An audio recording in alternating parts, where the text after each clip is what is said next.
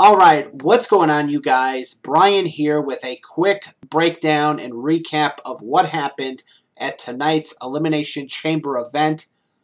A good ending to the show that took place. However, still disappointing show regardless of how good the ending to that event was.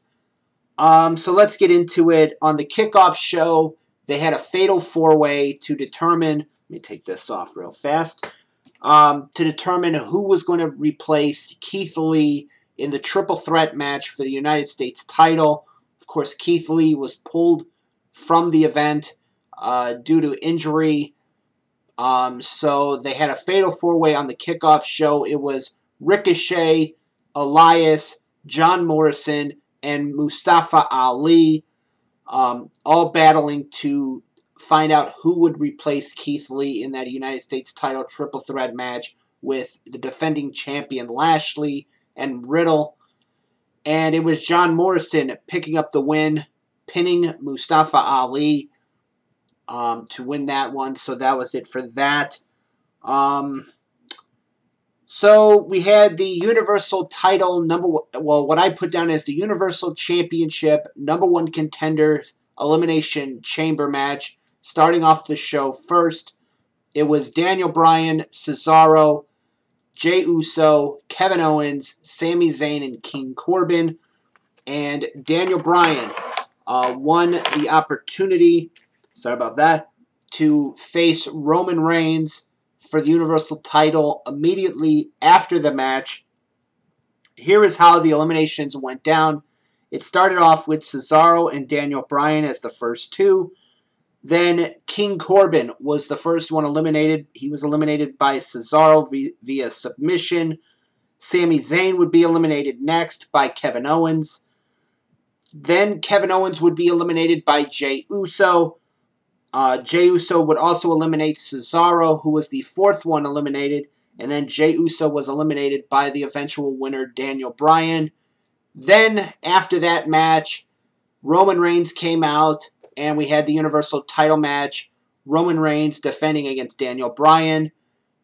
Roman defeated Daniel Bryan with the guillotine, and that was pretty much it for that. And then after that one, well, I shouldn't say that was pretty much it. Then after the match, while Roman was celebrating, he turns around and Edge spears him. And thus, we now have one match that we already knew was going to be booked for WrestleMania. Edge versus Roman Reigns for the Universal Championship at WrestleMania in April. And it's going to be a two-night event, April 10th and 11th. So that is one of the huge matches signed now officially for WrestleMania. Roman Reigns defending against Edge.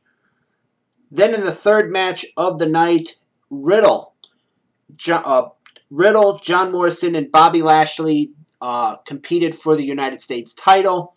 And Riddle picking up the win, pinning John Morrison to win the championship, to win the United States Championship, his first title in WWE. So big congratulations to Riddle for winning. He won with the Bro Derek after Lashley locked in the Hurt Lock, which is the full Nelson on John Morrison. And MVP, who was at ringside on a crutch because of an injury he sustained this past Monday night on Raw, John Morrison took the crutch away from MVP. Was going to use it on Lashley, but Lashley got Morrison in the Hurt Lock. Then Riddle, who was knocked out of the ring before that, he saw the crutch, he grabbed it, hit Lashley twice with it, knocking Lashley out of the ring, and then hit the Bro Derek on John Morrison to pick up the win and become the new United States champion. We had Shayna Baszler and Nia Jax defeating Sasha Banks and Bianca Belair to retain their women's tag team titles because of Reginald, who near the end of the match came out with a champagne bottle and a glass. He tossed or he rolled the champagne bottle into the ring to Sasha and told her to use it. But Sasha's like, what am I going to use this for? What am I going to use it? I'm not going to use this. The referee grabbed the champagne bottle out of Sasha's hand, and that allowed Nia Jax to hit the Samoan drop on Sasha to pick up the win. I don't understand what the story is with this whole storyline with Reginald wanting to help Sasha out and all that stuff. I really don't know where they're going with that. Then we had the WWE title Elimination Chamber match.